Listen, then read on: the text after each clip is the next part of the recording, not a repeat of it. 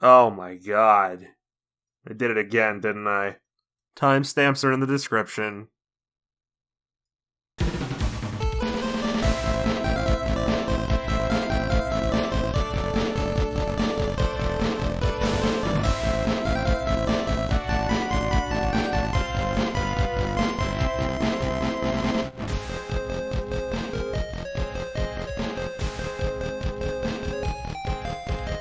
You know, this is the only Battle Network I never played before this review series, and despite all the hearsay and all of you telling me about it, I didn't know what to expect. Going by my comments, there's no middle ground with this game. It's either someone's absolute favorite Battle Network or... What the fuck?!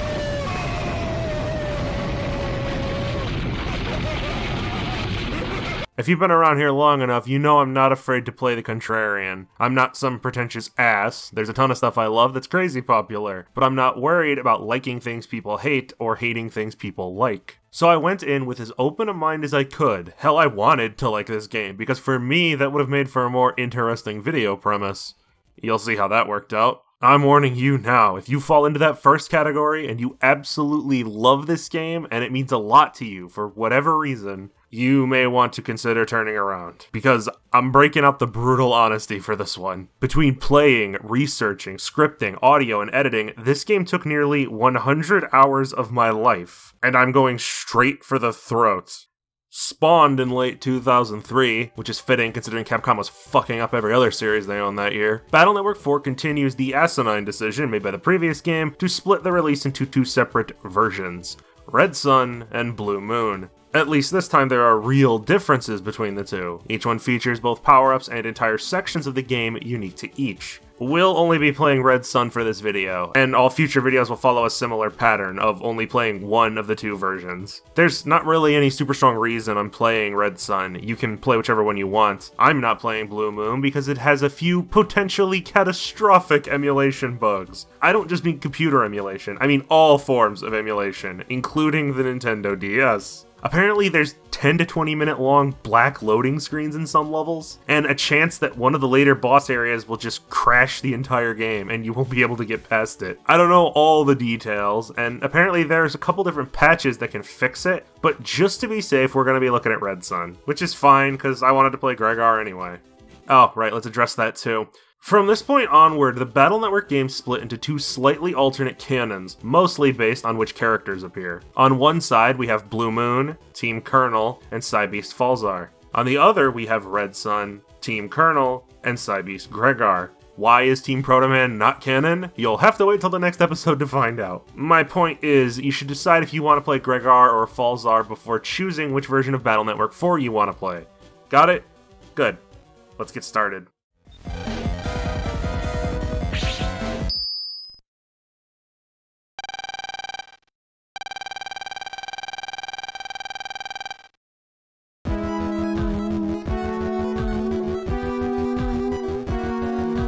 The story, and it hurts me to call it that, begins with a group of observers at Naxa. It's gonna be a long day. They've caught readings of a huge meteor heading straight for the Earth, and quickly scramble to gather the experts required to solve this catastrophe. But enough about that, let's go see what everyone's favorite Ethernet cable is up to.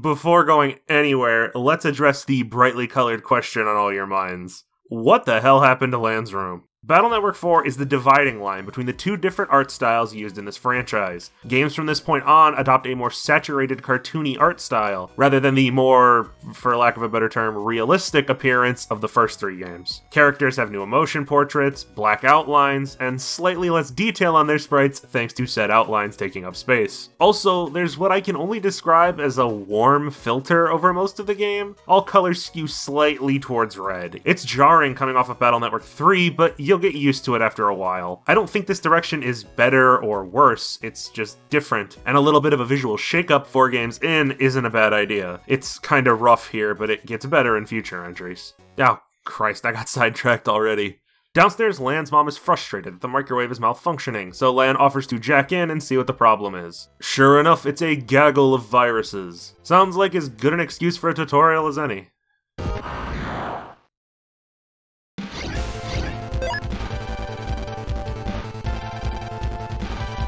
Battle chips. They have codes. Match them. Mega Man can move around. Shoot the buster, but it's weaker than chips. Wait for custom gauge to fill up. Repeat. We've gone over this 3 times already. If you don't get it yet, I don't know what to tell you. There are 2 changes to the basic system this time. The add function was removed, and the max chip window is now 8 instead of 10. I'm sure there's a reason for that we'll discover later. But when one door closes, another opens. So to compensate for the damage lost by a lower chip count, we have a new feature called the emotion window. There's an ever-present status image of Mega Man in the top left corner by our health. The color and his expression change based on your performance and how the Blue Bomber is faring overall. The primary purpose of this system, and the most important emotion shift you can trigger, is called full synchro. This should sound familiar as it's been referenced in pretty much the entire series thus far. In fact, Mega Man and Lan have done something incredibly similar 3 times prior to this. Different methods were used each time, but the result is essentially the same. When Navi and Operator are perfectly in tune with each other, their spirits meld together and enter a state known as full synchro. In full synchro, Mega Man will glow and be surrounded by a purple ring. When in this state, all chip attacks deal twice as much damage as normal. This is exactly as busted as you're imagining it is.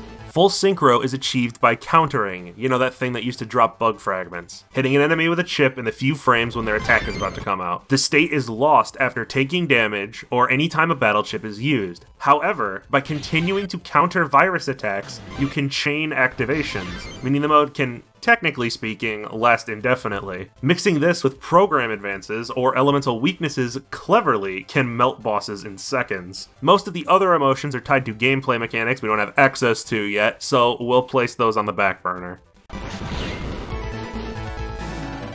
Microwave's fucked. Gotta go to the net to buy a repair program. They're throwing us right in this time. Not that I'm complaining, there's just normally more stalling before this point.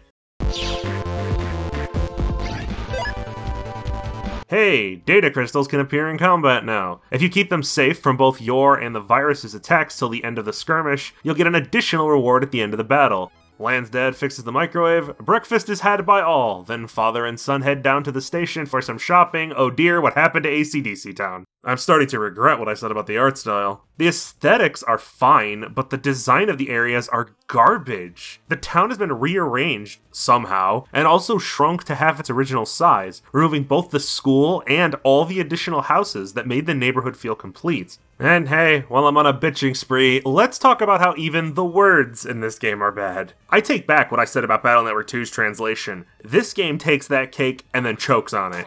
Every single piece of written text has some sort of grammatical or spelling error. The Battle Network series has always had a tenuous relationship with proper English, but it wasn't this distracting. What even is this conversation? It's word salad that I'm pretty sure has the wrong character portraits at the wrong times. There's so many electrical store viruses busting.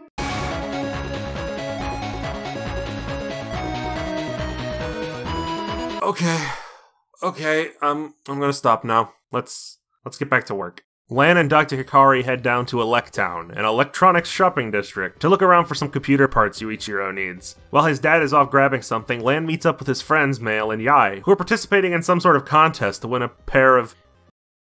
I said I would stop. While the 3 chat, Yuichiro pops out of the store to tell Lan he's received a sudden call to an important meeting in Netopia and has to leave right away. No doubt this has something to do with that whole meteor extinction rigmarole. Well, Lan doesn't have anything else to do today, so he wanders into the square where a crowd is gathered for a special announcement.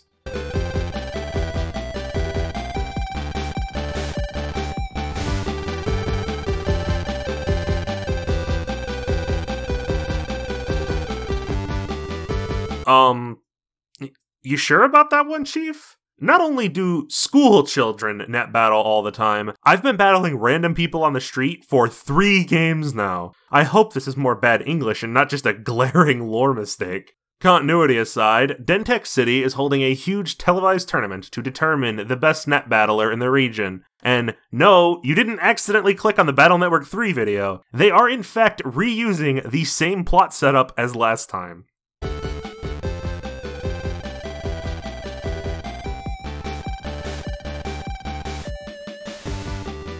As he heads back home, Lan catches sight of some worried operators outside a store window. When jacking in to investigate, Mega Man finds the collapsed bodies of several Navis, drained entirely of their power.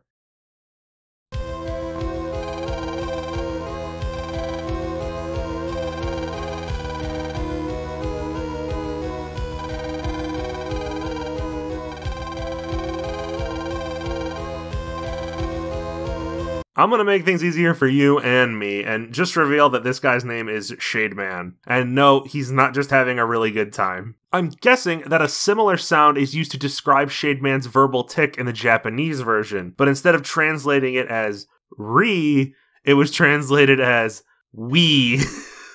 And this, coupled with the botched script, has the hilarious consequence of making him sound like a dumb toddler instead of a threatening monster. ShadeMan flies off to the AC/DC area to find more victims, and Megaman follows the trail of bodies to catch him.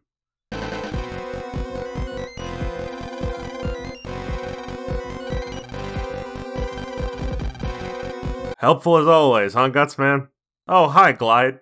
You ever gonna do anything in this franchise?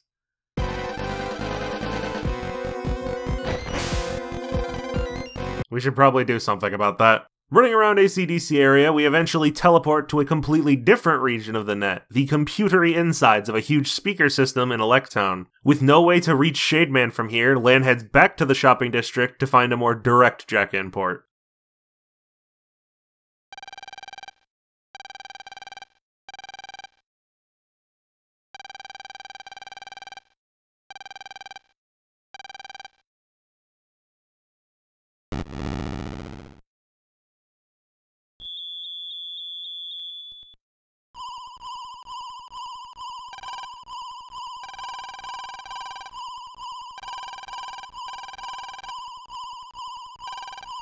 Since we don't want sound waves blowing our heads up scanner style or anything like that, best find some way to block the noise. Hey, that nearby store was holding a competition for a pair of earbuds, right? I guess I'm meant to believe that this computer-obsessed kid who's eternally attached to his PET and whose father invents PETs for a living doesn't own a pair of headphones that attach to it. All I have to do is beat this Navi and, look at that. The default Navis have battle forms now, rather than just throwing out viruses. That's actually pretty cool.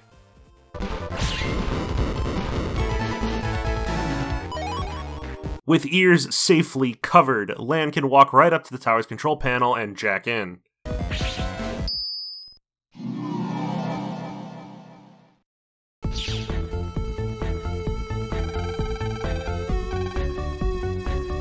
I hope you didn't think this game would suddenly turn around now that we're at the first dungeon, because you'd be wrong. To get through each room of the Elect Tower, Megaman has to activate the sonar console in the center of each room, and then look for these invisible bat programs in a very limited time frame. Some of them move in a small pattern, and others just mindlessly flap around the whole area, and you'll have to guess what direction they're in. The real dick kicker here is that random battles are still enabled while you do this. It's just a back and forth trial and error thing. It isn't unbearable, but I wouldn't call it fun either. I know the other Battle Network games have this same problem, but I'm getting tired of being drowned in virus encounters while trying to do challenges or puzzles. It wouldn't have been that hard to turn off random battles when I pressed the switch, would it?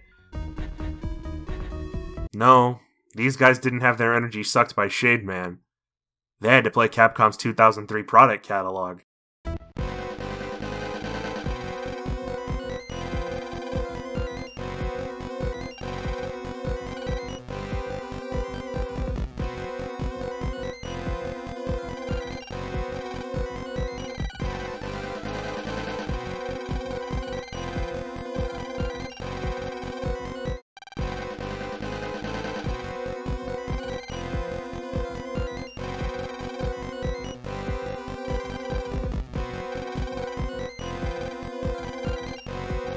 Up. Hold the fucking phone. Go back.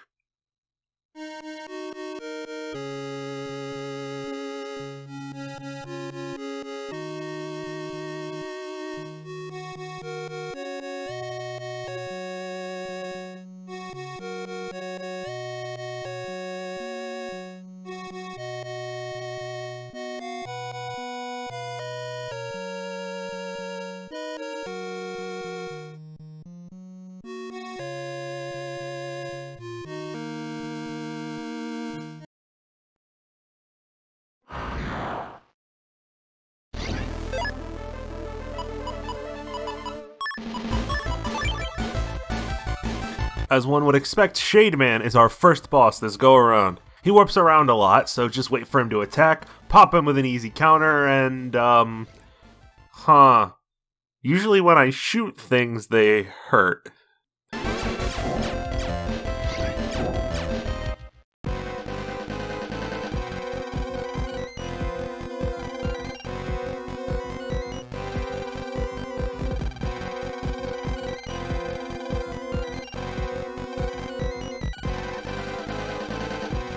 So Eugene pops in with Proto-Man and takes over this vampire tomfuckery because it's official net battler business.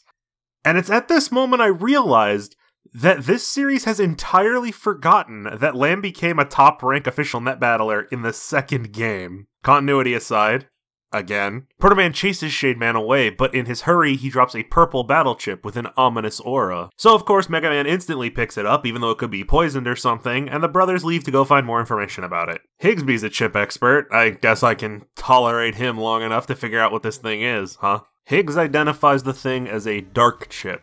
They're like Faustian bargains condensed into a plastic children's toy. They're exponentially stronger and easier to use than even top-tier battle chips, but the evil essence contained within them will corrupt the user's data irreparably. The dark power originates from an area of the net known as Merkland. My guess is that they mean hell, but it was censored somehow. There's no way to know for sure because there's no location called Merkland in Battle Network 4, so I hope you weren't expecting that plot point to be elaborated on. Higsby orders us to destroy the chip this instant, but Lan doesn't. He says they have to find a proper way to dispose of it. I guess this means the dark chip is data only and can't be turned into a physical chip, so Lan can't just break it.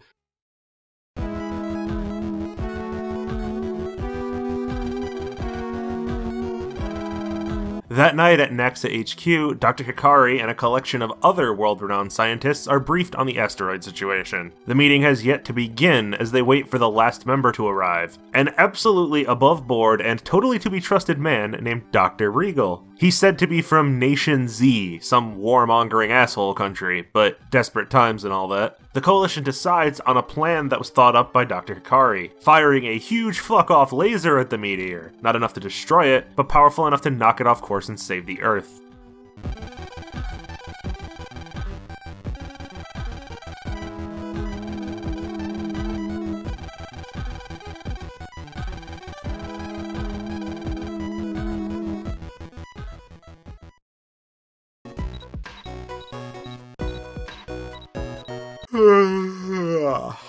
Another day, another tournament I will assuredly win, provided no colorful group of elemental antagonists decide to show up and ruin everything for the 4th time. After registering our name with a Navi in Town Area 3, we go back to the Electown Square where we can begin the preliminaries, and what do you know, it's a set of 3 challenges ranging from scavenger hunts to survival battles. Don't roll your fucking eyes at me, you're the ones who wanted more of this. Here, have another hilariously obvious typo that we'll be seeing for the entirety of the game. These purple evil Navis are called Heel Navis, spelled like this, H-E-E-L, as in a heel, you know, a bad guy. Let's see how Battle Network 4 decides to spell it every single time. Not even surprised. Putting that behind us, Lan is the last person to qualify, grabbing the final spot for the Den City tournament. So our heroes hop the metro to the Den Dome and prepare for their first match.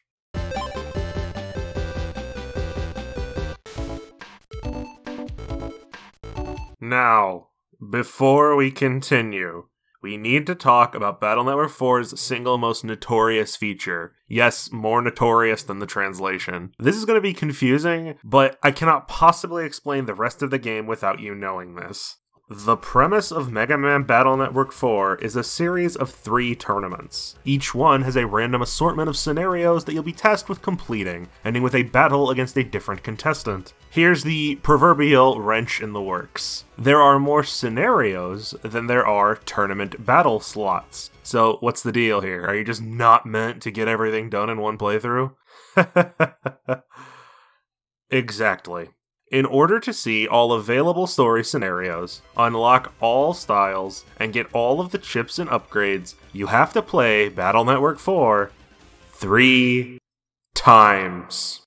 3 entire playthroughs, with some scenarios repeating themselves, just to actually have access to the entire game. I get what they were going for here, but this doesn't give me a feeling of, wow, each playthrough is different.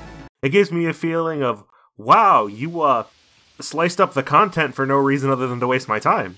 To make things easier, I'm just going to talk about what happened on my first playthrough for now, then discuss following playthroughs at the end of the video when we get to the minutia of New Game Plus. That way you can follow what's happening without your or my head exploding.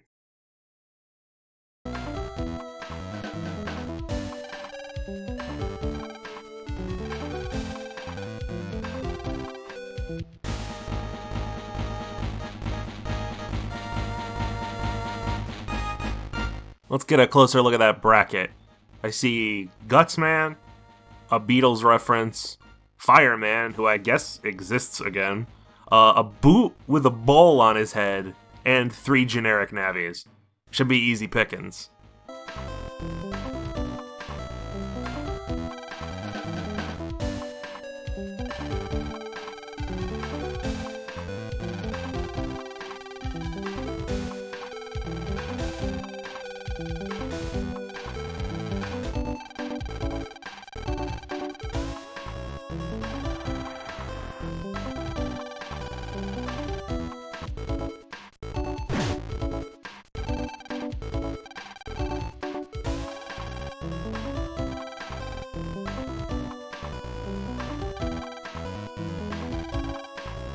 I've never seen someone try the, "Oh god, you ran me over, I'll sue" thing without, you know, a vehicle. I'll go on record to say, if a 12-year-old lightly bumping into you breaks your arm, you deserve it.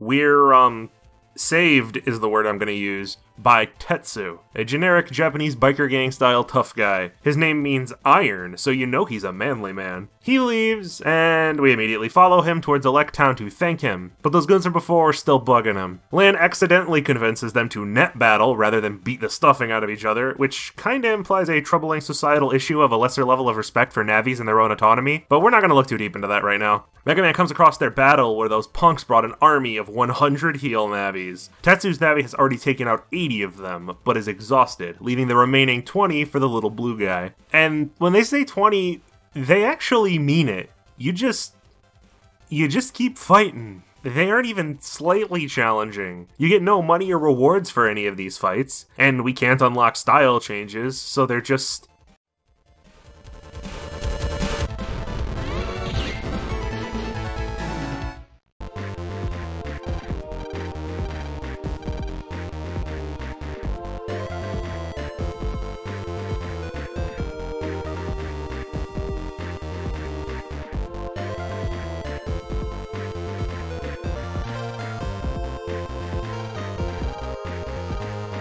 Oh, come on. Boss cucked for the second time in a row. With no more distractions, Lan and Tetsu ride back to the Den Dome for their match.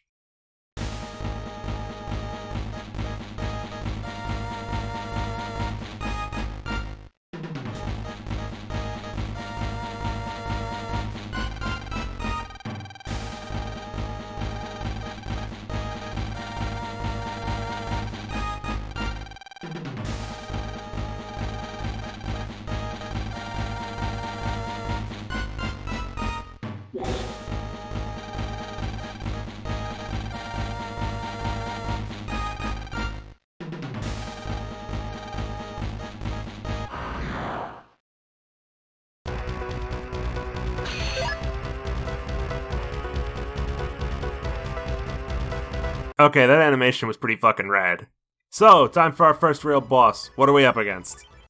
The same guy we just fought 18 of. Cool. That's okay. At least we have a new and fresh opponent to look forward to in the next round.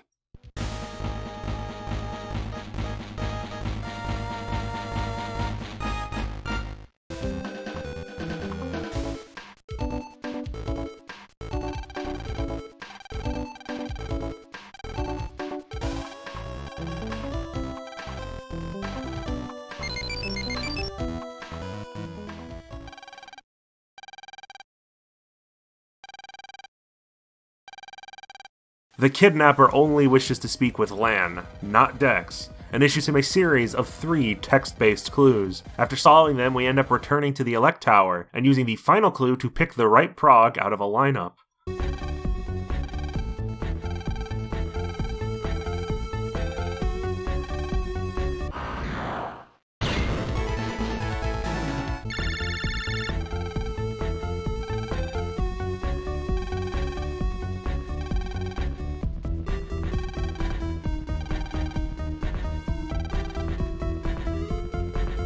And I was afraid making this counter was a bad idea. Not even halfway in, and the game has already devolved into one of these search the net areas you've already visited for a bunch of things quests. At least the other games waited until the end to spring this repetitive task on me. 5 fetch quests later, we have all the data we need. Hang on, you little crotch spawn, I'm coming.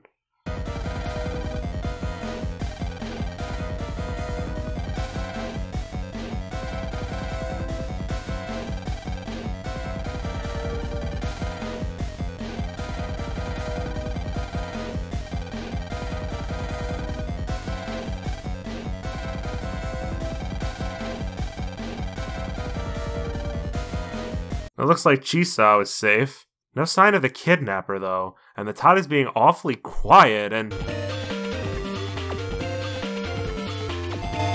If Chisao did all this, I'm deleting this stupid game. He cannot possibly be more than 6 years old and has no net navi of his own. How could he have possibly set up a scavenger hunt with riddles, commanded a bunch of viruses, and convinced 5 heal navis to go along with his plan? And before any of you start, you know who you are. I know he's portrayed as secretly very intelligent in the anti-warrior anime, but this is not the anime. The anime and the games have very different characterizations and plots. Hell, in the anime, Mega Man isn't even Lan's brother, so you really can't use the show as an excuse here. From what we have been shown in the games, Chisao is a drooling toddler who can't even speak properly, not a hidden mastermind.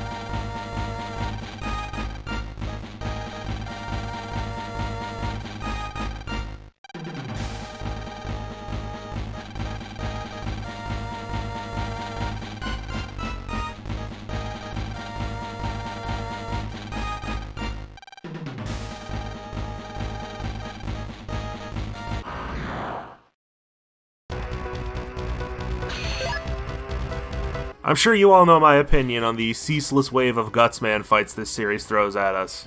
To the game's credit, he does have some different moves this time, an earthquake that causes rocks to fall from the ceiling, and a buster of his own. None of that saves him from the fact that if you just stand far away, he can't hit you.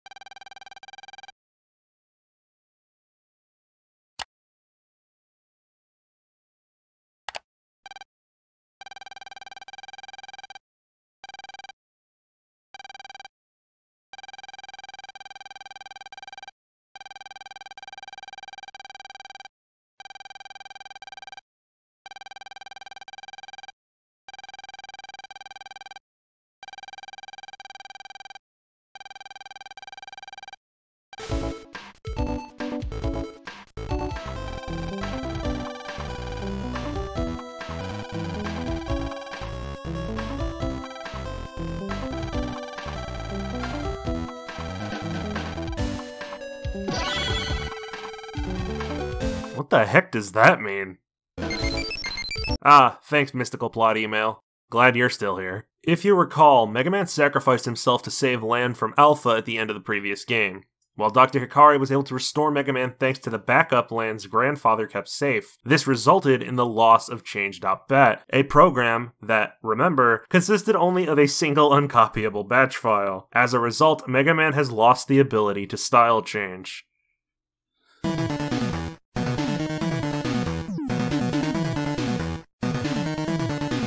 But it's been replaced by something just as good, if not better. Double Soul, or Soul Unison. It's called Double Soul in English, but Soul Unison sounds cooler and is a better descriptor of what's actually happening. Soul Unison is the closest thing the Battle Network series has to Mega Man's original defining power, his copy ability. When Mega Man's soul connects to that of another Navi, he becomes able to temporarily borrow their spirit to aid him in battle. By sacrificing a corresponding chip type, the selected Unison will activate for 3 turns, and you can only use each Unison once per battle. Using Gut Soul as an example, it's activated by sacrificing a chip with an effect that damages the field, like Crackout. In Gut Soul, your charged shot becomes a giant fist that pierces an enemy's guard. All non-elemental chips are passively buffed by plus 30, and it also has the returning Guts machine gun, which I still cannot get to work, but that's a me problem. Each version of the game has its own set of 6 Soul Unisons. The souls in Blue Moon are Aqua Soul, Number Soul, Metal Soul, Wood Soul, Junk Soul, and Proto Soul. As for Red Sun, the version we'll be playing, well, unlike the style changes, Soul Unisons are spoilers, so I'll talk about them as we unlock them.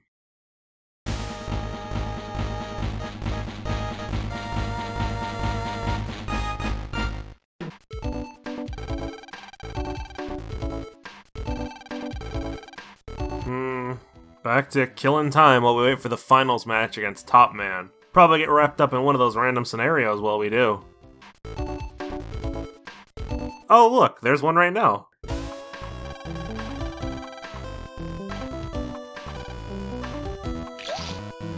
Your tops fucking suck, Grandpa.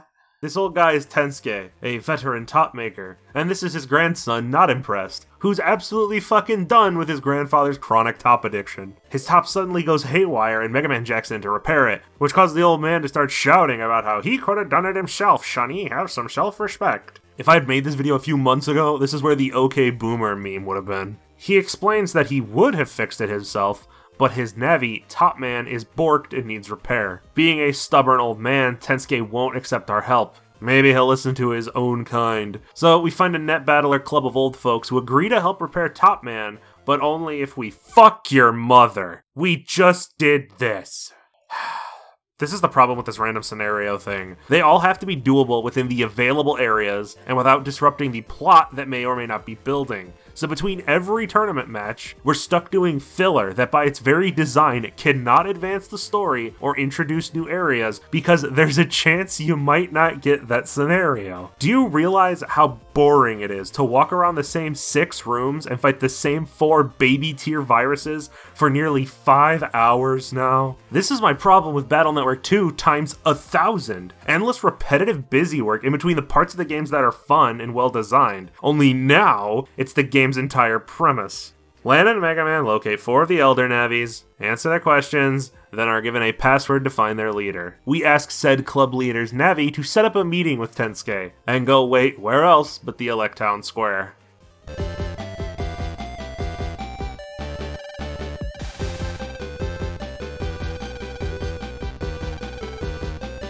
Hey, check out the Mario brothers over here. They bicker for a while, nothing interesting. Eventually, the green one gives Tensuke the guide he needs to repair his Navi and hurries off. Lan and Mega Man wonder what the rush could be, and oh my god, this game was written by idiots.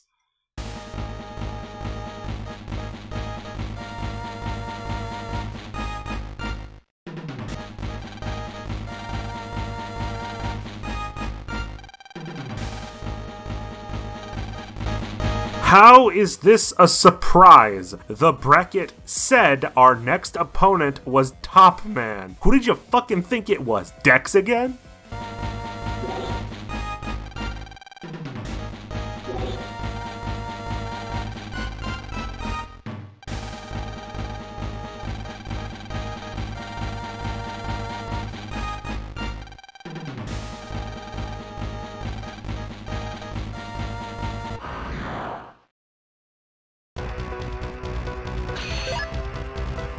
Top Man EXE is another easy win. He's also our first original boss fight, finally. He fires off bouncing tops that move like a breakout ball, or turns himself into an invincible top and spins towards you. He's a children's toy from 5,000 years ago, what do you want me to say?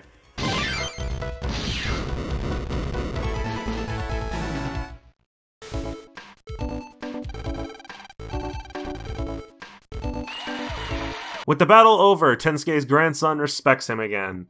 I guess, And what is even happening here? Is the grammar so terrible I can't tell what's happening, or are they getting portraits wrong again?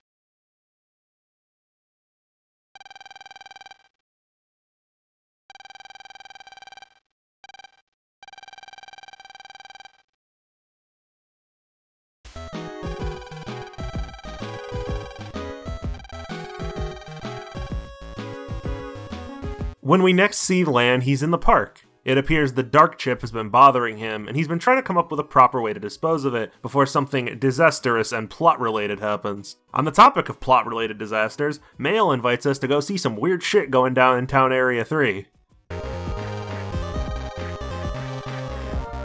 Oh man, this isn't the bum fight I was hoping for. It's just the announcement of a new theme park named Castillo, opening in Dentec City. Mega Man deletes some viruses for the event organizer, and in doing so wins a pair of passes for the park's opening in 3 days. Mail drops the hint hard on Lan that she wants the D, but Lan is a shonen protagonist, so he has to be completely clueless as the law is written.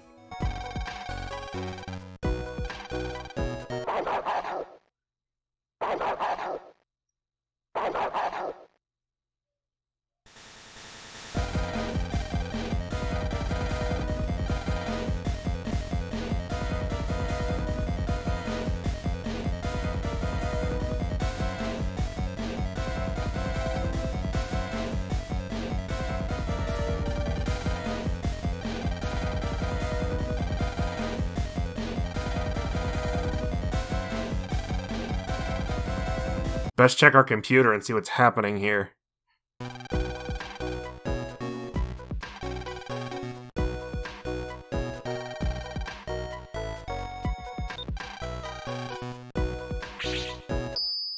We were trying to get rid of the dark chip anyway, I suppose. But there's predictably a gate blocking our way. There's no way you guess how we get out of this one.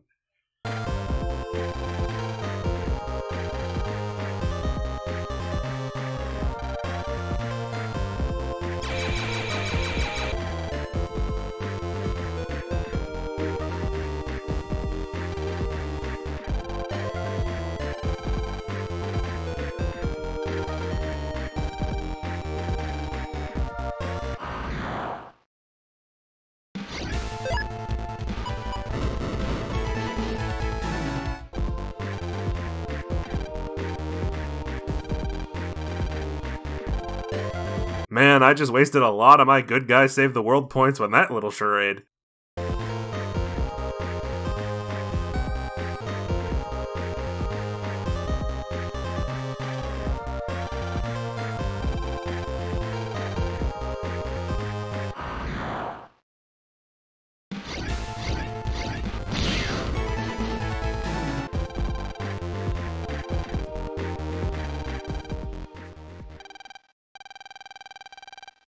Nebula, huh?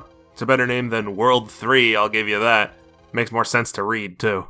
Not much we can do about them now, so we should probably just go home. While Haruka makes the dinner, Mail calls to ask Lan to accompany her to Castillo the following day. This is when we get an email from Dr. Hikari that contains the Navi customizer. Apparently Lan's mother confiscated it to discourage him from battling more international criminal rings. A lot of good that did. The Navi Cust hasn't really changed much since Battle Network 3. Place the upgrade blocks on the grid. Flat blocks go on the line, textured blocks can't touch the line. We're now allowed to use whatever color programs we want, provided there aren't more than 4 colors active at a given time. As a result, the mod tools are no longer here to fix errors or to input extra codes.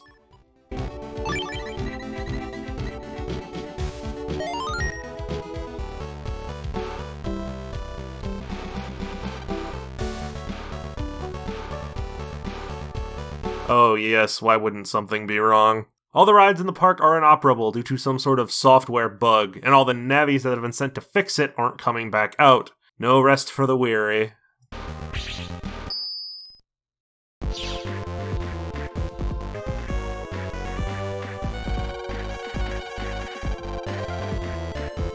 I swear this translation is the only thing keeping me going. The control program just had some viruses blocking it up. Very weak viruses that anyone working at the park should have been able to delete, but viruses nonetheless. With everything working once more, Lan and Male continue on their date, thrillingly represented by black screens, while supposedly interesting things happen. The last place the pair stop at is the Vampire Mansion, some sort of haunted house inspired by the relatively obscure GBA series Bokura no Taiyo, usually shortened to Boktai. This series is very closely tied with Mega Man Battle Network, and I have no idea why. Battle Network 4, 5, and 6 all have pretty big Boktai cameos in them, including battle chips, post-game materials, and entire areas. Like I said, this haunted house is based on Boktai, and by examining one of the statues you can find a Gun del Sol battle chip. Maybe we'll talk more about these tie-ins some other time. For now, let's get back to the plot.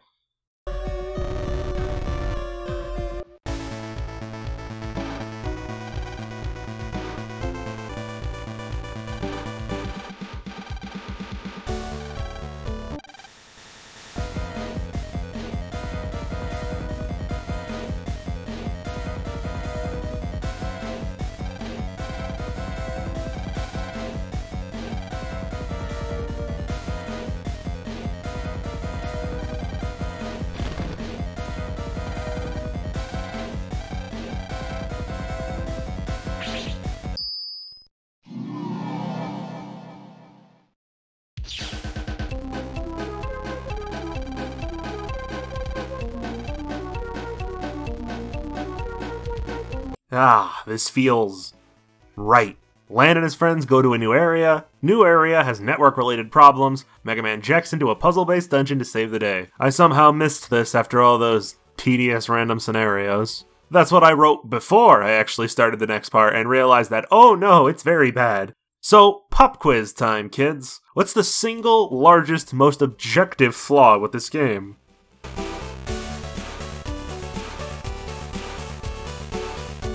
Did you say the script that reads like a dying meth head who learned English as a third language wrote it? Because then you'd be correct. Also, strangely specific answer. See me after class. So, what's the worst thing you could possibly have done for a puzzle in such a game? How about a series of made-up fairy tale excerpts with missing words that you have to fill in by running around and finding data chunks? Or to put it in simpler terms, I have to read good when the words are very bad. Basically, this entire chapter is a guessing game because this fourth-rate writing is indecipherable. The very first one describes a princess named Halberd Princess, who's obsessed with her axe. Why is she called a Halberd Princess if she uses an axe? Is this some kind of joke or Japanese pun I don't get? I'm genuinely curious. Then there's the Wizard Dog, whose rival isn't the Wizard Cat, or even the Wizard Dragon. It's the Wizard Monkey.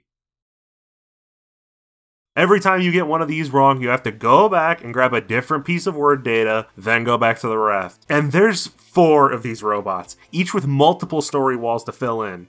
Really starting to wonder if those 3,000 subs were worth it. Inside the final animatronic, a vampire with a story based on Boktai, I assume, we catch our culprit in the form of Shade Boy.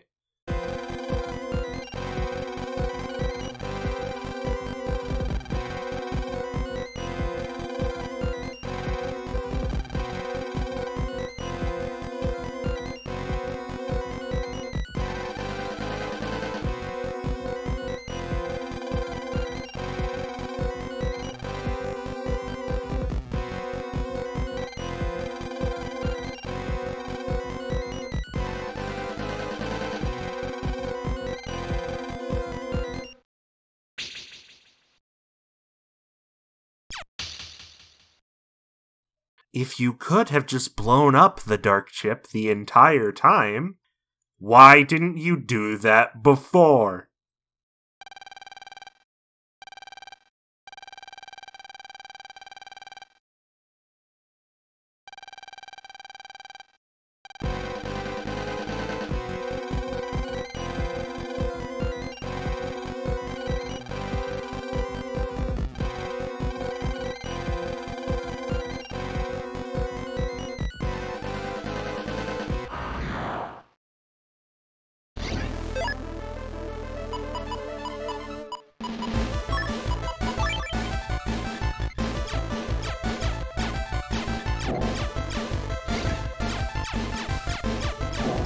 Still unhittable, I see. I tried pretty much everything. No type of chip hurts him. Not the charge shot, not even a soul unison.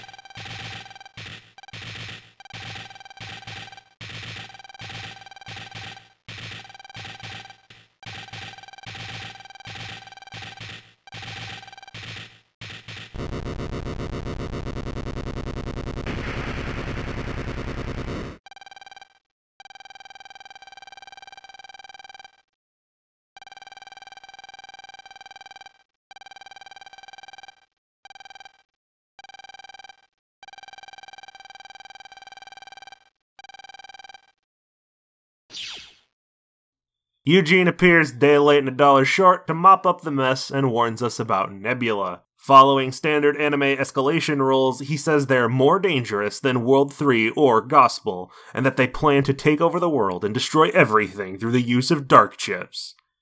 Yeah, they're doing an A+ job so far. You really want to intimidate me? Try fucking up traffic. That was terrifying.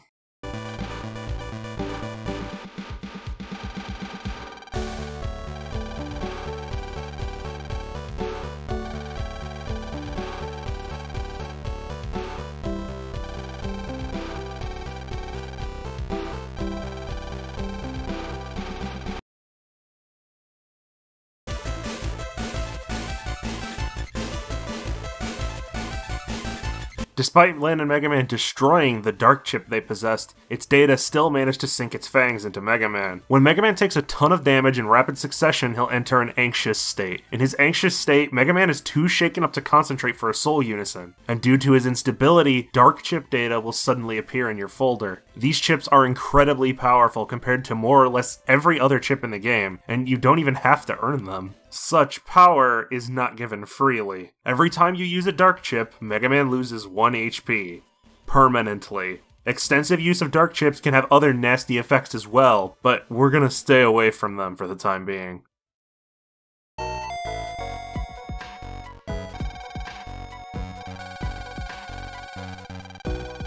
Hey, Ma!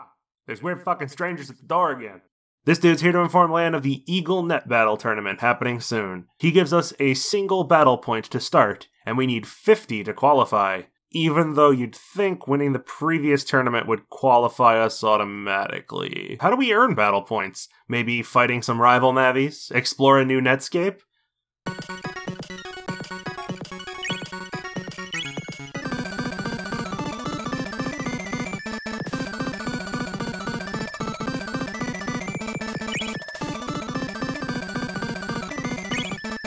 Also, we're just walking around previous areas again.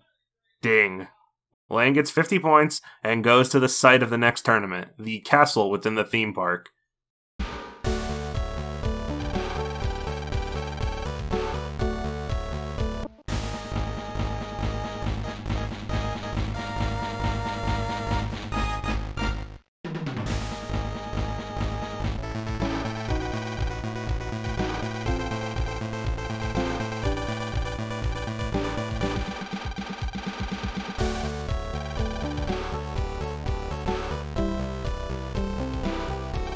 So I guess you're just a regular character in this series now, huh, Match? Oh, he's just here to argue with the new fire guy, Burn Man, and his operator, Atsuki Homura. You see, that little bitch Match should step the fuck down. He doesn't know who he's dealing with here. Burn Man is the toughest, hottest fire navi around, cause he drove a float a couple times.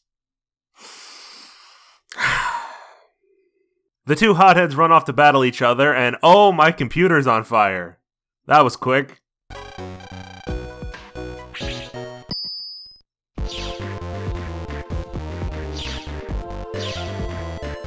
No. No, there's no way.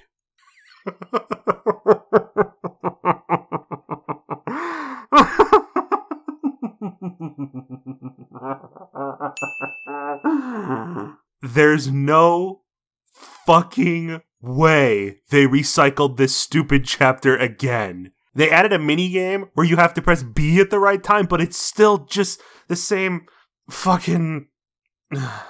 Lan convinces them to stop with some flawless logic. Lan beat Fireman, so Megaman is stronger than Fireman. So beating Lan would be just like beating Match. Somebody call up the UFC, I don't think that's how that works.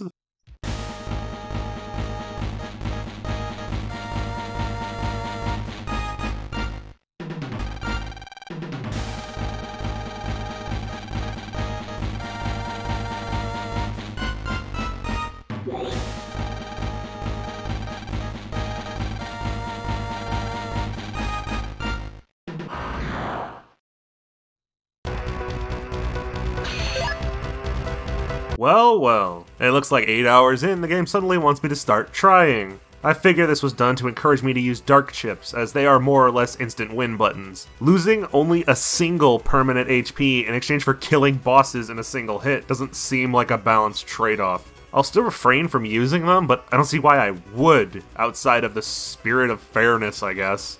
Oh, right, Burnman himself. Megaman.exe isn't a complicated Navi as far as techniques go. He shoots fire. Duh. The problem are these two gas canisters that roll across the screen the whole time, and Bunsen burner up your field when they stop. The trick here is to notice that you can manipulate their movement. They always stop when they hit you in the front, but they damage you from the back.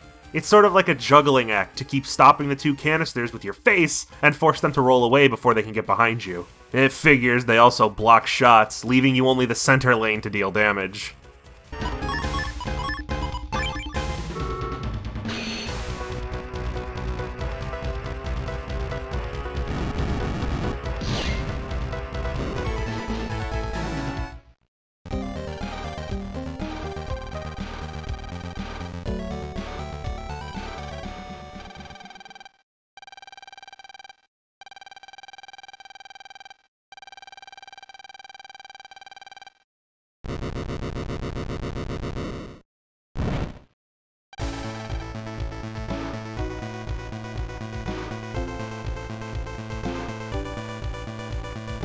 Is someone gonna check on him?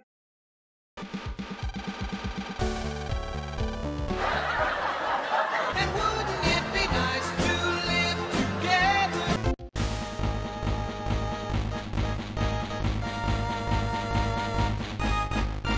Another generic Navi? With this generic, reused thug sprite as an operator? If you were gonna bother with this tournament setup, you could have at least designed Navis for everyone.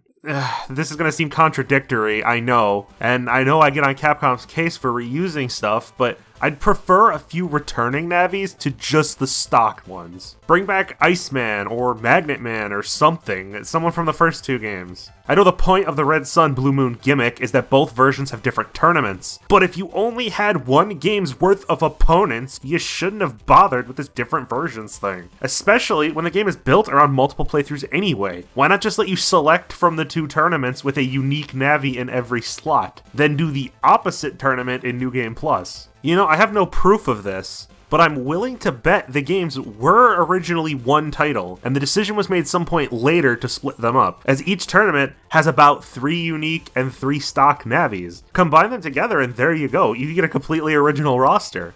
Back at the plot, man, I say that a lot. We've got another scenario. The tough-looking guy is named Riki, and he's not as gruesome as he looks. He's been roped into the Mafia because of his imposing appearance, and entered the tournament to win the prize money and use it to open a bakery to escape this life of skullduggery. His boss, this old lady here, ain't having none of that shit. In fact, she wants Riki to take her place as the head of the Mafia. I don't think that's how that works, but we're gonna ignore it. She steals his Navi to prevent him from competing in the next match and passes it off to her underlings. Unbeknownst to her, the other members of the mob are planning to get rid of both her and Riki, taking his Navi Crusher off to be deleted so he won't get in their way. The brothers step up to help, obvs, which leads to us sneaking around all these Black Heel Navis in the park area. And time for some credit, this area is reused, but this is a new, interesting gameplay style. I much prefer this to searching for random people and things around the net like the last few chapters.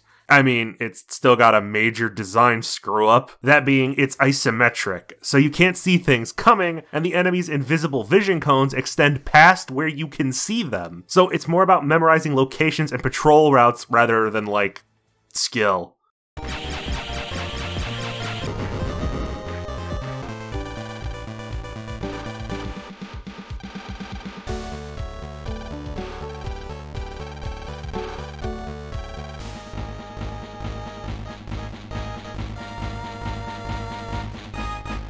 So how's battling Crusher?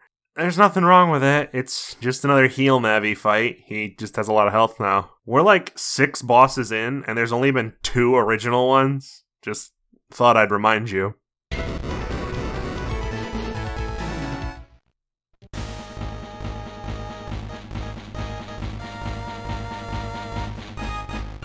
Roll, huh? She's been seen fighting briefly before, but second best in the country? That's some Dragon Ball Super tier power scaling right there. Roll asks Yai to help her train for her match with Lan. She doesn't want to be alone on the net because some weird Navi has been following Roll around as of late.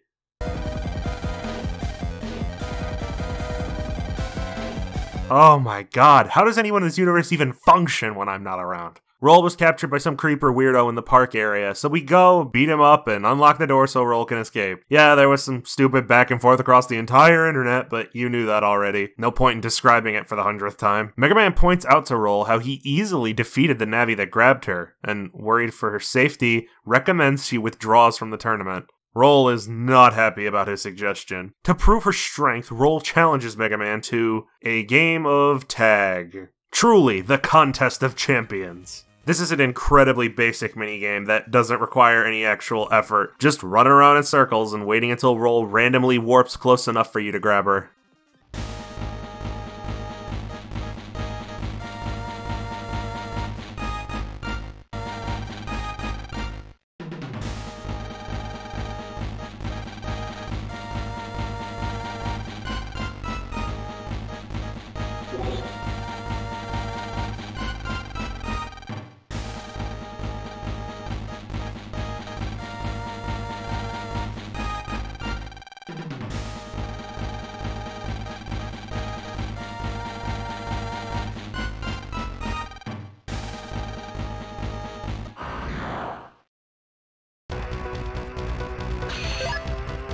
Looks like we get to see what Roll's like in an actual battle for the first time. She launches hard arrows as her buster attack, but spends the rest of her time teleporting around the field or summoning Mets. I understand that the teleporting is supposed to represent her agility, but, every character in the game teleports around the field.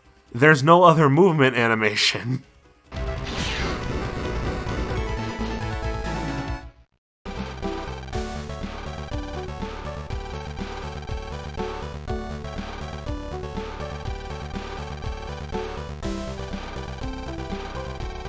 Ugh, Mega Man, keep it to yourself. Oh, it's just another double soul.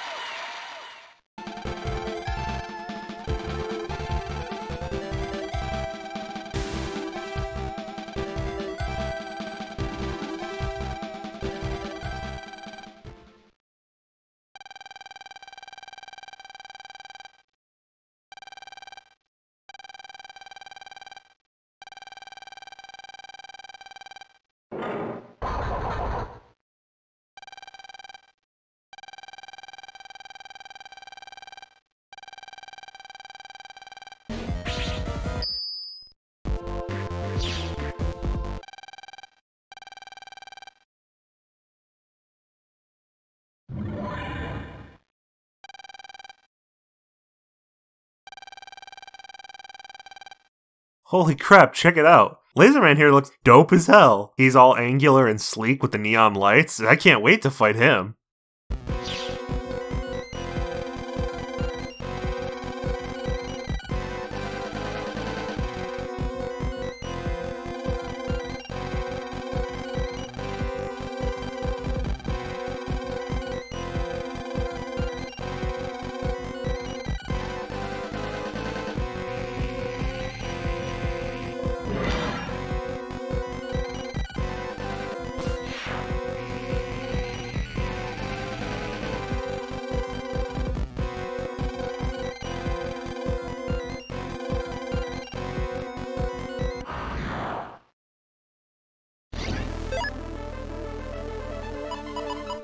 I have no more hatred in my body to complain about another Gutsman fight. Let's talk about Roll Soul.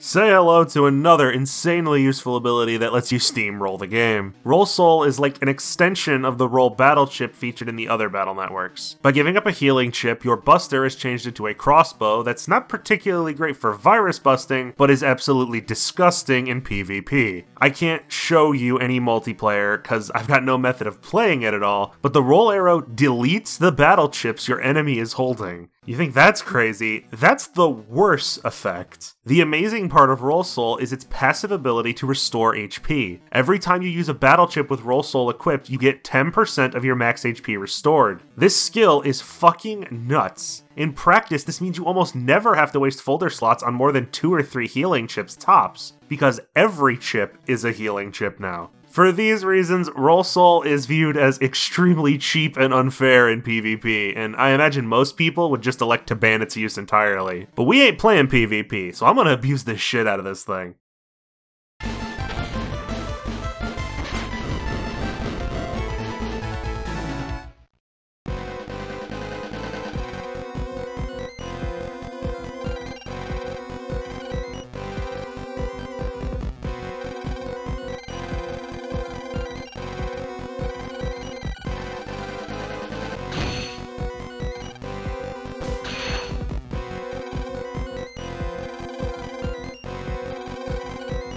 It's not just me, this Dark Soul thing is weird, right? They're playing up this darkness manifesting in Mega Man's heart from this forbidden power, but I only used the one chip you forced me to use. The story is written in a way that assumes I am at the very least occasionally using dark chips, but I haven't touched them outside of, again, the one time I had no other option. This is gonna bite the story in the ass later.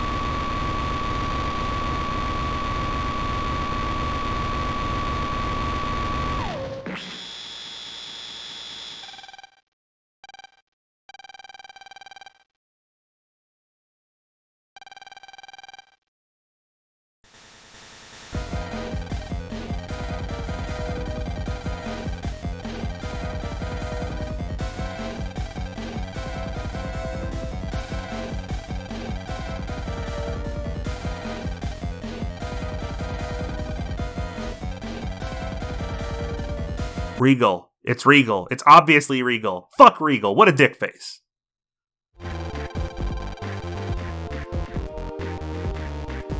While hanging out on the net with an array of secondary characters, a messenger arrives to cordially invite Megaman to the Red Sun Tournament. The Red Sun Tournament features a top-tier bracket showcasing the 8 best net battlers on the planet.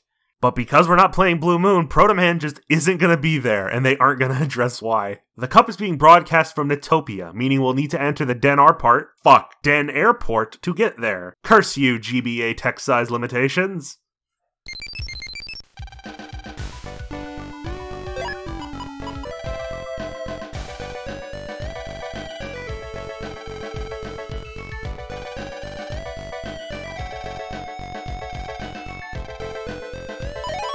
Now, Netopia is the Mega Man Battle Network version of all of the West, basically. It's called Amera in the original Japanese, implying it's a rather cramped fusion of America and Europe. While the Netopia in Battle Network 2 gave off a clear American city sort of vibe, in Battle Network 4, it's just Italy now. Down to the Roman ruins and the Colosseum, which they did not even change the name of, by the way.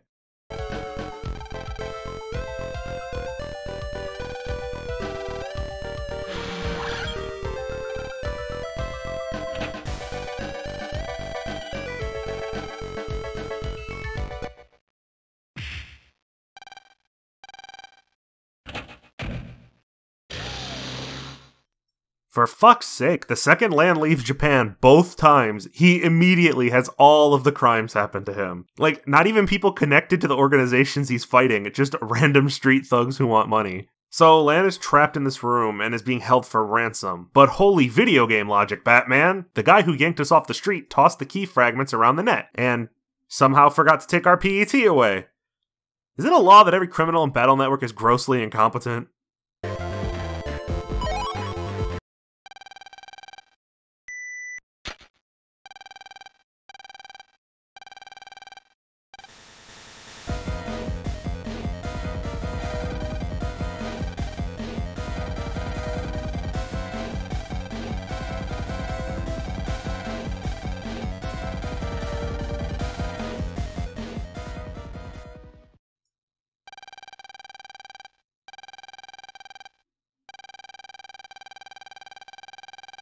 Ah, it's a jape. I guess I take back that stuff I said then, except the thing about criminals being dumb, because that one definitely holds water. Time to go over to the Coliseum and get the Red Sun Tournament started.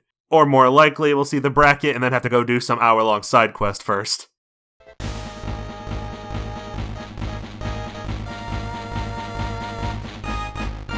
So, we're up against a fridge, an umpire, Thunderman, that's Raoul's net Navi, and SearchMan, operated by a man named Rika. Better go wander around Netopia until some sort of scenario activates.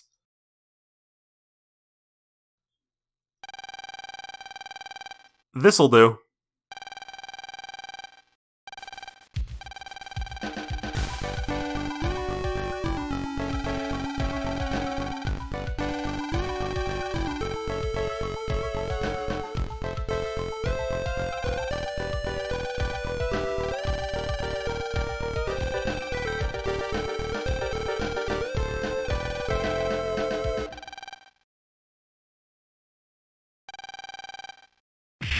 Hey, looks like somebody finally took my advice.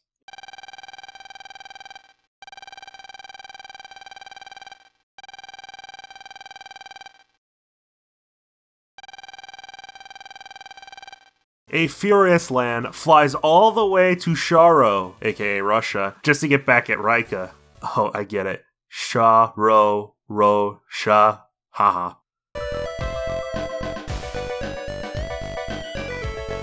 Sharo is a small area with not much to look at. It's a freezing little village covered in snow. At the top of the town is a space center that's been helping with the not dying to an asteroid plans. Lan speaks to a staff member who tells him that SearchMan is in Undernet 6, sussing out some dangerous members of Nebula. After administering a test,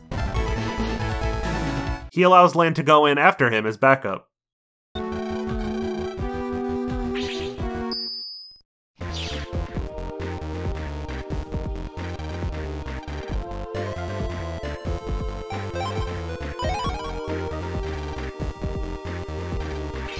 Undernet 6, huh? This is gonna take a while.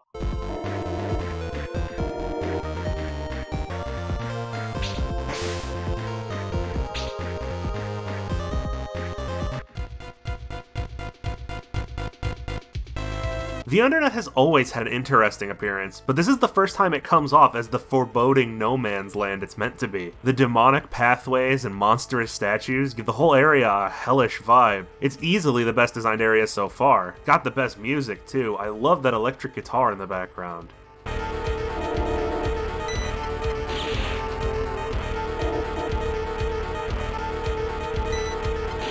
Oh, I'm getting Jack 2 flashbacks! 8-year-old me is having some PTSD right about now.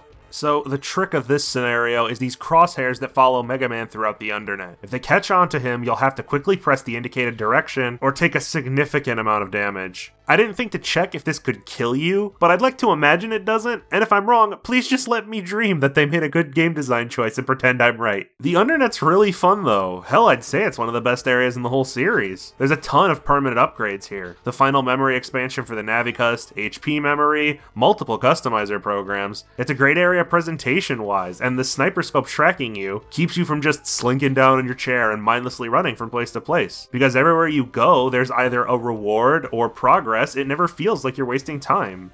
You know, like the rest of the game.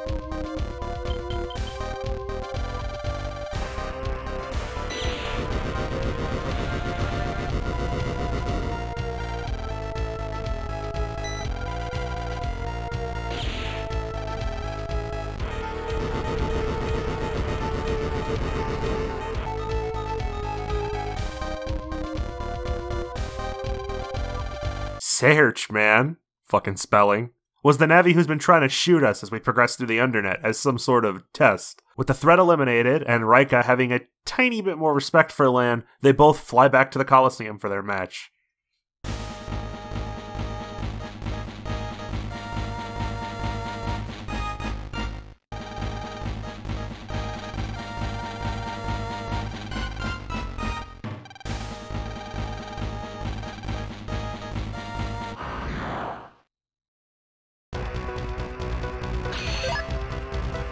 SearchMan.exe is proof positive I'm running out of different ways to describe these boss Navis 4 entries in. He'll disappear into a foxhole to lob grenades at you, or use his lock-on buster for basic damage. In tandem, these moves can be a pain, as the plus-shaped frag explosions will often prevent you from dodging his sniper shots. You can sorta bait his grenade throws to a more advantageous position, but sometimes he just ignores you and throws it somewhere else anyway.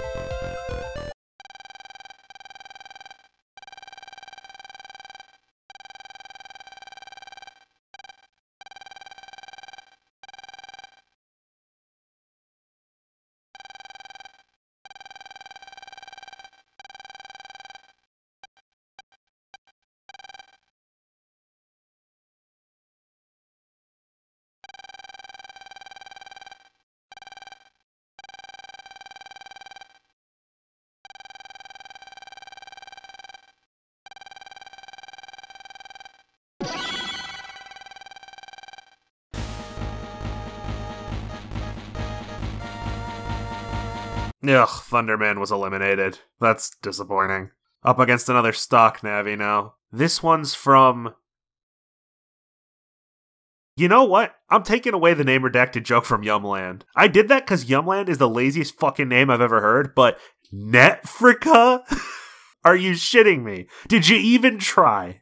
A kid comes up behind Lan and introduces himself as Paulie, the Netfrican battler who will be fighting in the next round. After some more, very professional grammatical mistakes, he invites us to the water festival being held in his village. Nah, that's alright, kid. The match is probably gonna start soon, and... beans. Unlike every other city or town we've been to, we cannot leave this place until the chapter is done, so no going back to shop for programs or anything. A group of villagers are gathered around a statue, and we're invited to jack in and see what's up. Seems we're just in time for the annual Water God competition to prove the best net battler in the village. The way to win is to be the first to find the Water God statue that flies off to a random net area. It showed up in Sharo last year, so it won't be there again. That's helpful, I guess. That narrows it down, kind of.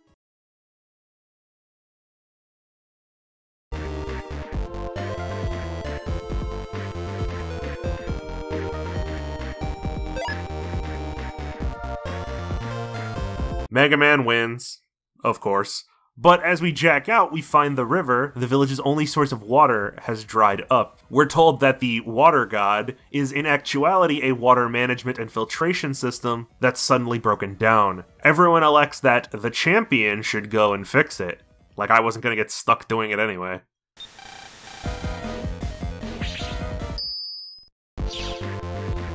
Inside the Water God comp is a maze of teleporters filled with dead Navis. And it's a maze, alright. As far as I can tell, the order is a complete crapshoot. You're usually on the right track if you see more bodies with more ghosts to fight, but with 4 warp pads in each room, and around 10 correct guesses required in a row, you're gonna be spending a while here, unless you got some crazy luck. Yeah, this game actually made an entire dungeon out of a single room asset. I don't know why I'm surprised at this point. Mega Man finds the main computer, clears out the viruses corrupting it, and we've once again saved dozens of people's entire livelihoods and will surely receive no compensation in return. That's showbiz, baby. Hey, where'd little what's-his-name go off to? Oh, this is another goddamn stall tactic, wasn't it?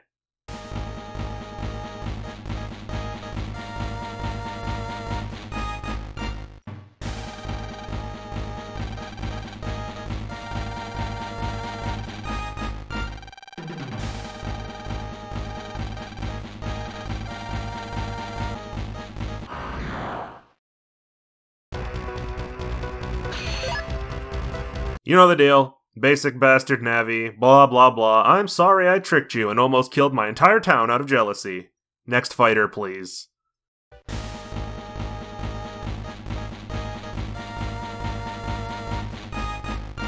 It's that oddball Navi with the mask. Kendo Man. Yeah, okay, that makes more sense. Kendo Man's operator is Mr. Famous, and oh damn, I haven't explained who Mr. Famous is yet. Mr. Famous is a world-traveling operator who frequently switches his Navi depending on what his current obsession is. His English name, Mr. Famous, I presume is a joke/reference to the fact he's based on the writer of the Mega Man Battle Network series, Masakazu Eguchi. This is more clear-cut in the Japanese version, where Mr. Famous's name is Eguchi Meijin. Meijin being a term to refer to someone who is incredibly skilled. He's been an optional boss for extra chips in the last few games, but he wasn't important to the story and his fights weren't super annoying or anything, so I didn't mention him.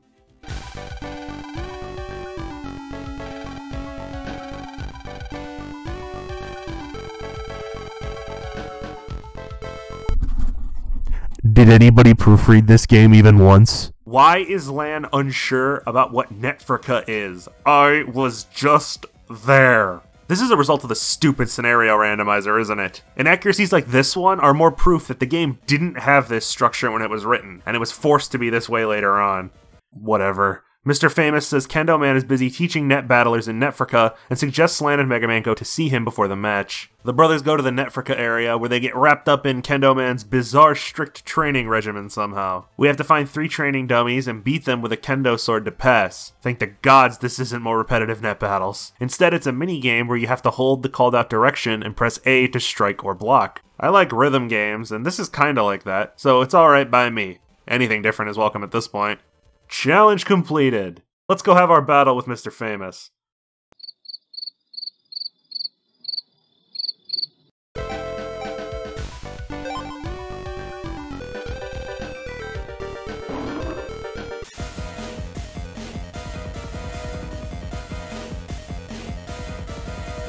We walk in on an ex-apprentice of Mr. Famous's getting revenge. Revenge for what? Well, he's a bit of a knobhead, and Famous called him out on it one time. That's all. The Chud uses the villagers as leverage to beat the shit out of Mr. Famous. Not in a net battle, just beating the piss out of him. This guy's the only sensible person in this entire bass-ackwards world. Lan sneaks by and jacks into a nearby statue housing 4 transmitters controlling the lions, and does that virusy kill thingy we done do. Then Mr. Famous presumably turns his apprentice's anus inside out, and we all go back to Netopia.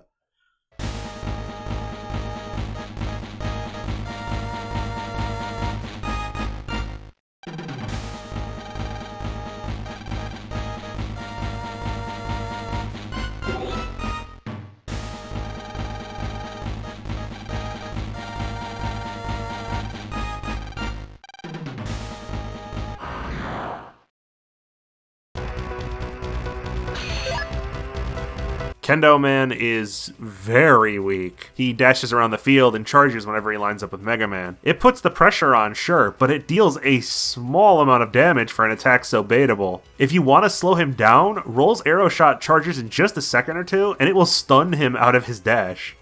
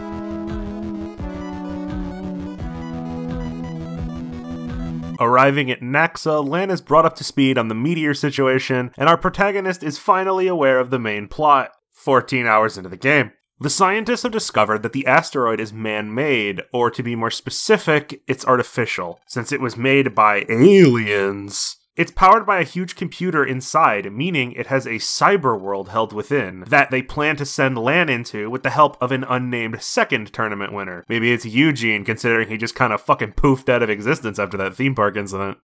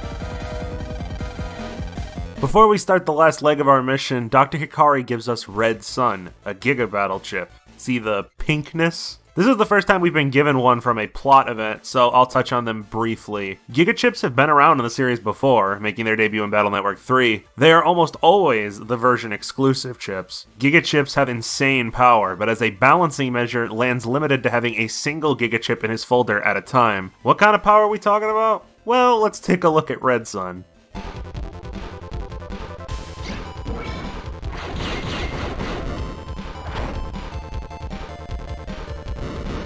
I know it was only on a Met, but trust me, that was a very strong attack. It can be upgraded to be even stronger, or so I've read, but only through battling with other people in the versus net battle mode, and there's really no way for me to do that, so this is fine. We should practice with that new soul as well. I completely forgot I earned it.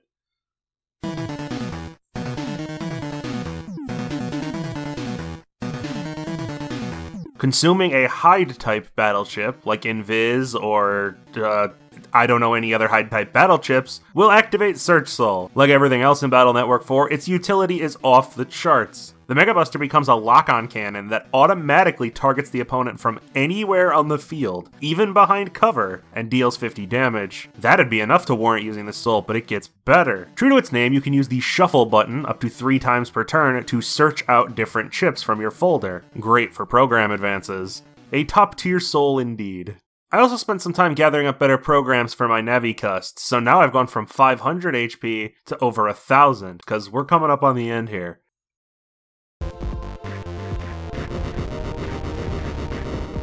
After restoring all the connections, Mega Man finds the one responsible, and it's a generic heel Navi working for Nebula. Yay.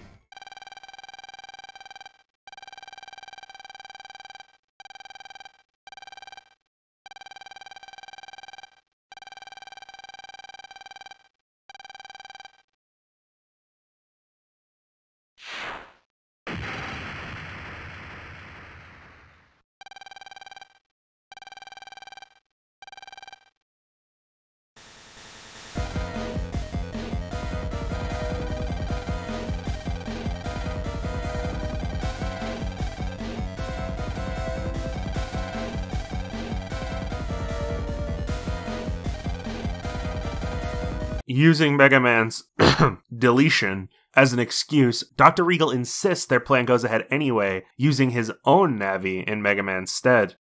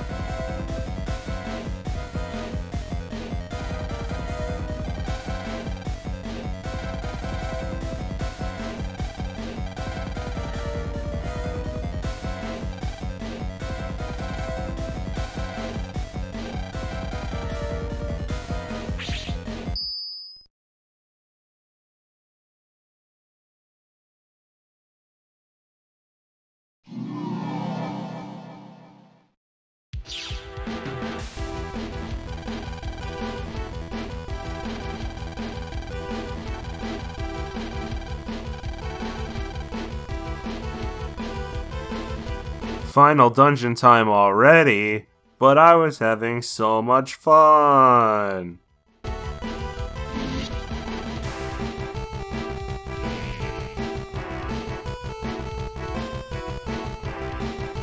Ah, hold up, I see. The ground panels are like the faces on a die. I'm gonna have to cross them in the proper order.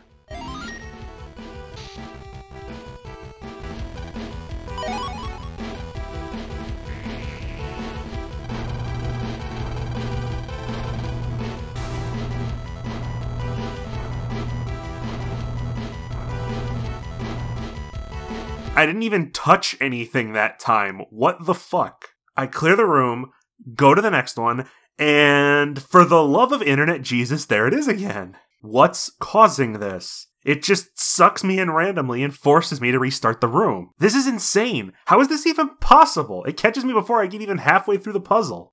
Well, it isn't possible, as far as I can tell.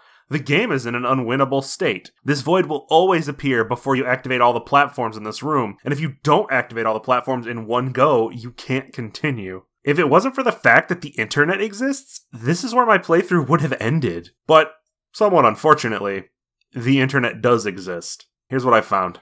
There is nothing, not one thing within the game that tells you this. I checked. But what you're meant to do is mash the face buttons. I didn't check if it's A or B, I just hit both, when the black hole appears. If you're fast enough, Mega Man will pull himself out of the gravity well and you can keep going. Maybe Lan should, I don't know, fucking say something about that? How do you not have a text box or something that says, maybe if you struggle hard enough, you can break free, Mega Man. Or anything like that. Is this something that's lost in translation? When the black hole appears, Lan says to watch out for a powerful magnetic disturbance, which is a completely useless line of dialogue. Does the original Japanese version do a better job at hinting at what you're supposed to do? That's the only explanation I can think of. If I was a kid and I had infinite time, I'm sure I would have eventually slammed on the A button out of frustration and figured it out. But that's still not good game design.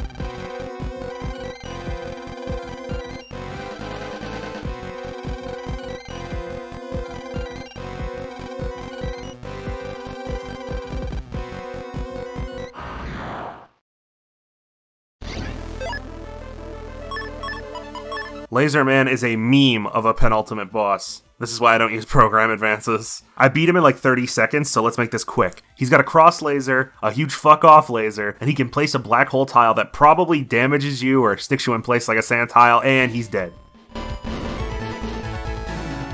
Regal chastises Lan for his actions, insisting that only Laser Man was strong enough to stop the asteroid. But I beat him. How is he stronger than...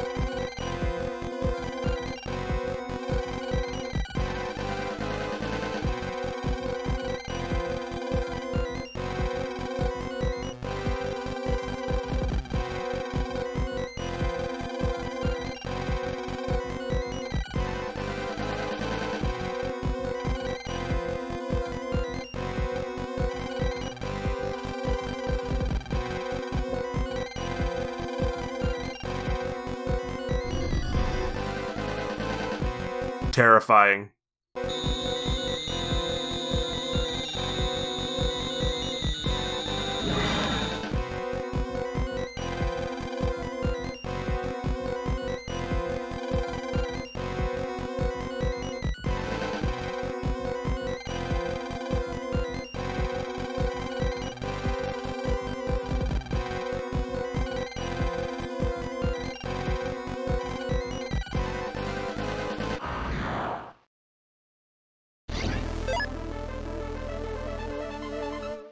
Dark Mega Man acts exactly like our little blue boy, only he can't use souls. He moves, attacks, and uses chips the same way that we do, so it's kinda like a PvP battle in a sense.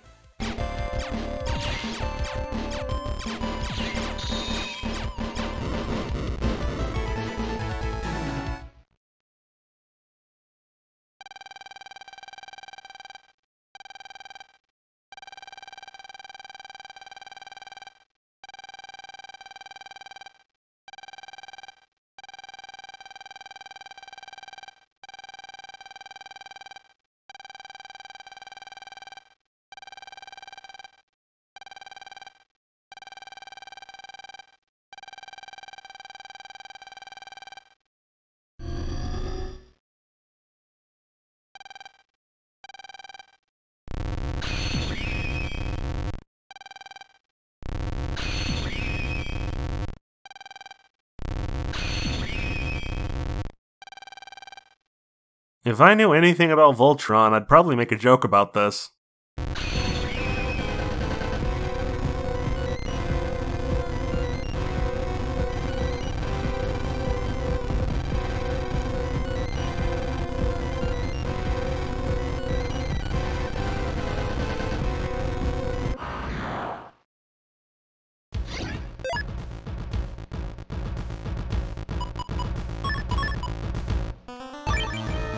Another day, another Battle Network final boss that can't be hit by half of my chip folder. Duo is another robot plucked straight from classic Mega Man. Mega Man 8 specifically, which makes this the second final boss in a row inspired by Mega Man 8. In that game, Duo was also an alien robot searching out evil in the universe, though the original Duo was a pretty cool guy who actually helped Mega Man stop Wily from harnessing the evil space energy.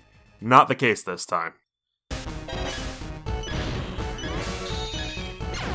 And yeah, I died on my first attempt.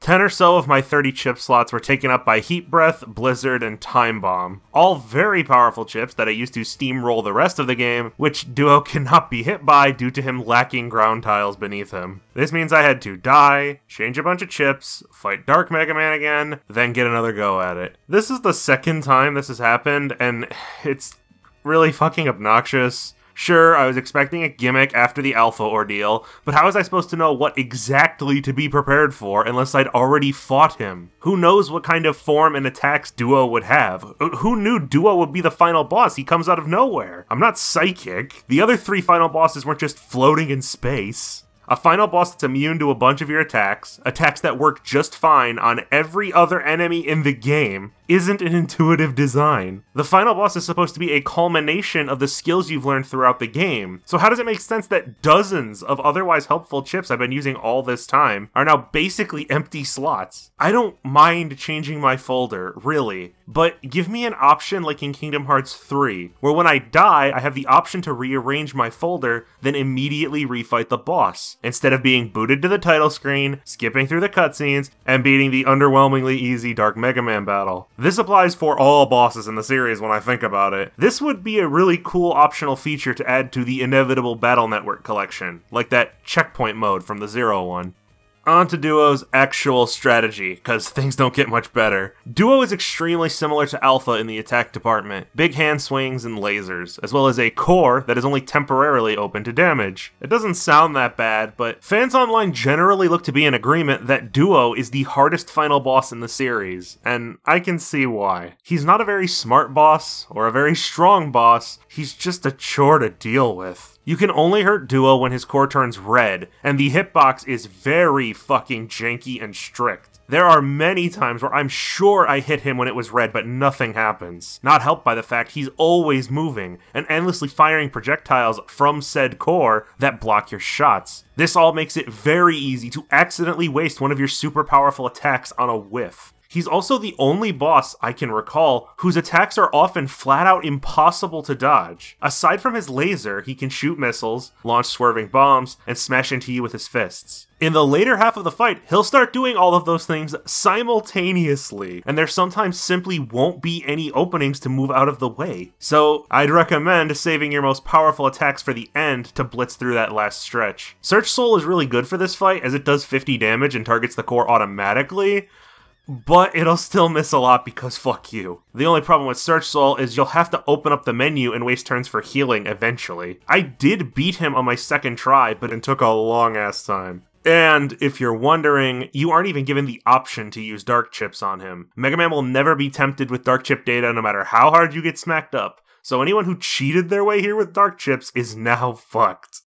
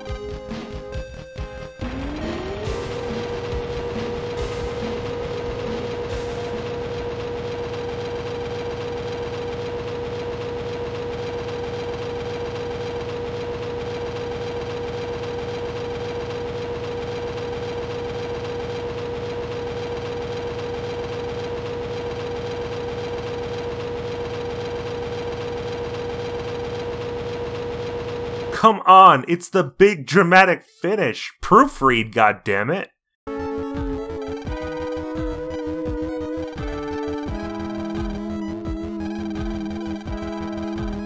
Alright, disaster averted for the 4th time. All that's left is to capture Dr. Evil and end this game.